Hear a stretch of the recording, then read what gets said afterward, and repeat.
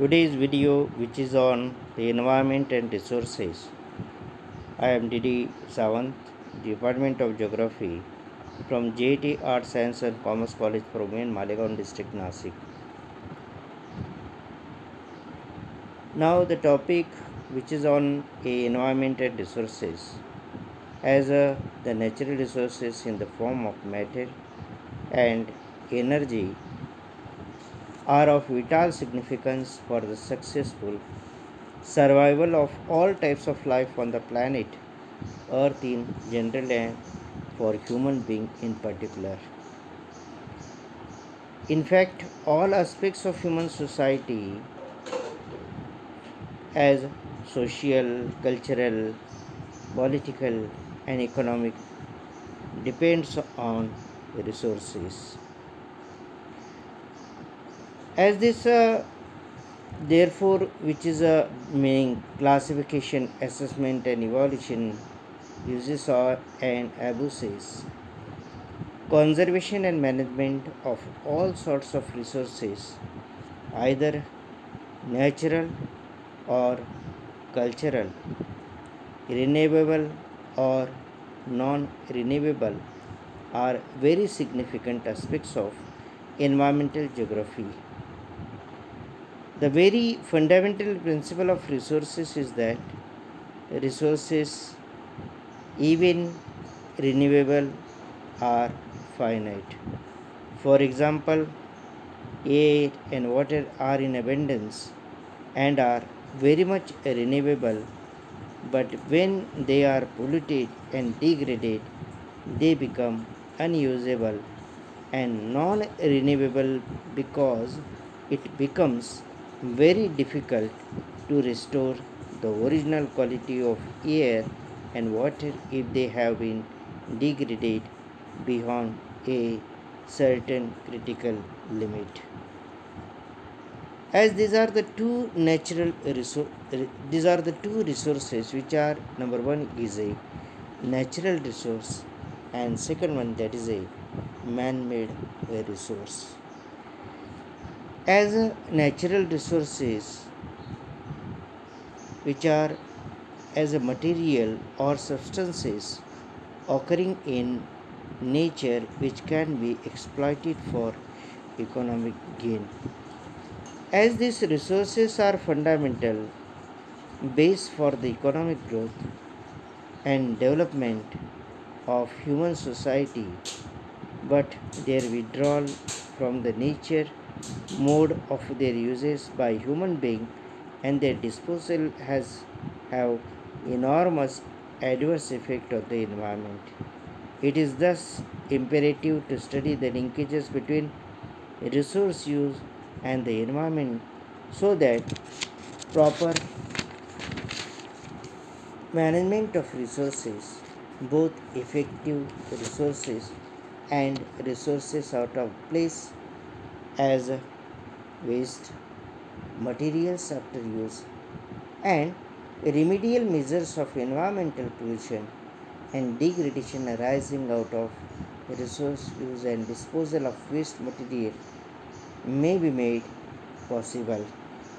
As the examples which are given, those are air, water, wood, oil, wind energy, iron and coal.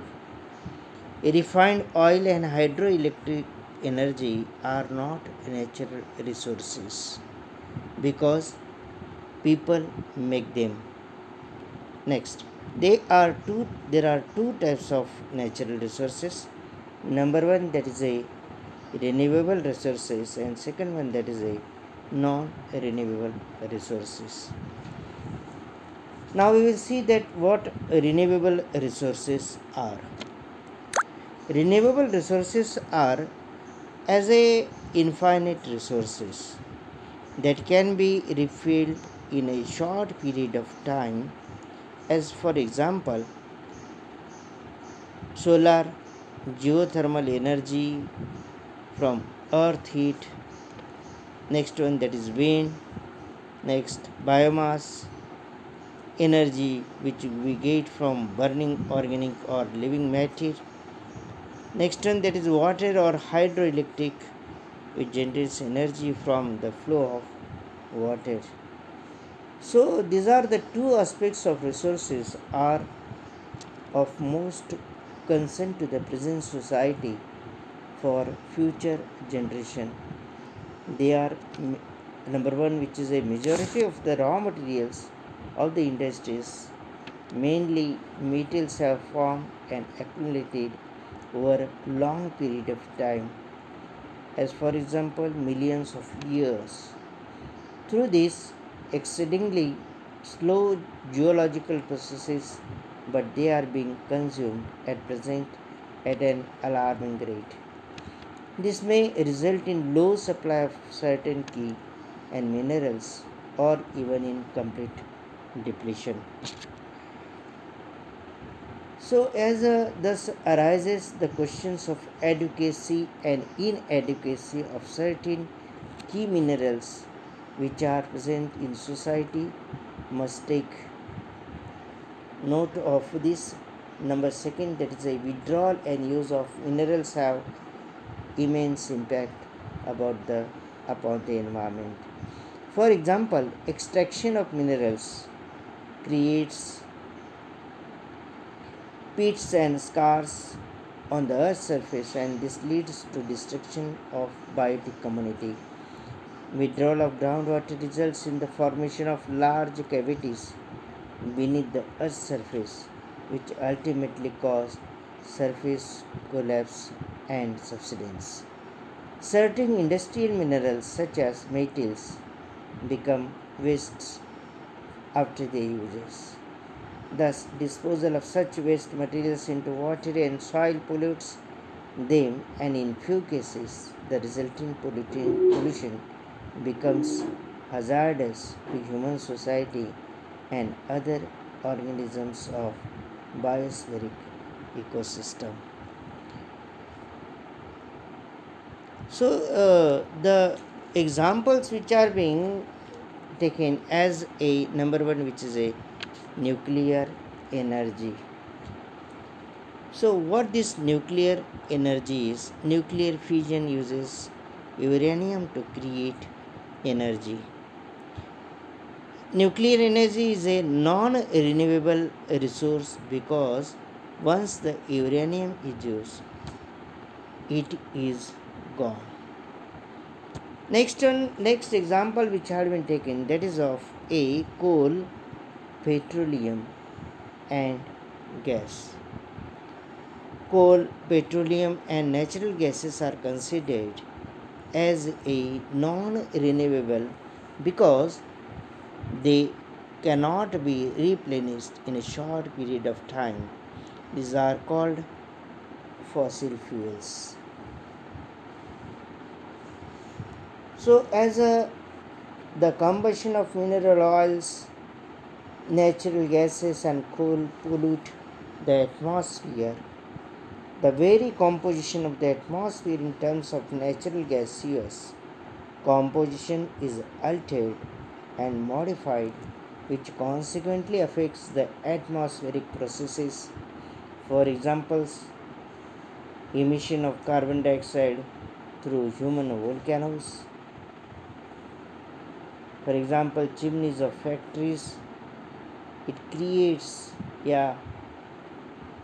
increases the concentration of CO2 in the atmosphere, which in turn increases the greenhouse effect of the atmosphere, resulting into rise of temperature of the earth's surface and consequent changes in the radiation or heat balance of the earth. As a discussion to the petroleum, it is used in the operation of motor cars, trucks, rail engines and aircrafts, releases nitrogen oxide into the atmosphere, which may deplete the ozone, which is very vital for all types of life on the earth, because depletion in ozone may allow ultraviolet solar rays to reach the earth's surface. This may result in the rise of temperature and thus alteration of terrestrial heat balance The release of sulfur dioxide, which is made by the SO2 in the air by combustion of fossil fuels, causes acid rain. So, even new substances which are not present previously are introduced in the air, water, and soils. Such new substances, the result of modern industries, pollute the air, water, and soils sometimes to such an extent that they become unusable. The most dangerous one is radioactive substance spewed into the atmosphere by nuclear explosions. These dangerous radioactive substances fall on the Earth's surface under the impact of precipitation and enter into the soils, and thereafter they are circulated into the plants through roots, osmosis, and are further circulated into food chains and food web via different trophic levels, and thus become lethal to all of the organisms in general and human beings in particular. Besides, radioactive substances also adversely affect the organisms, including man, and cause deaths, impairment of limbs, several types of diseases, and physiological disorders of severe magnitude. The catastrophe of nuclear disaster at Chernobyl in Ukraine during 1988 is a burning example.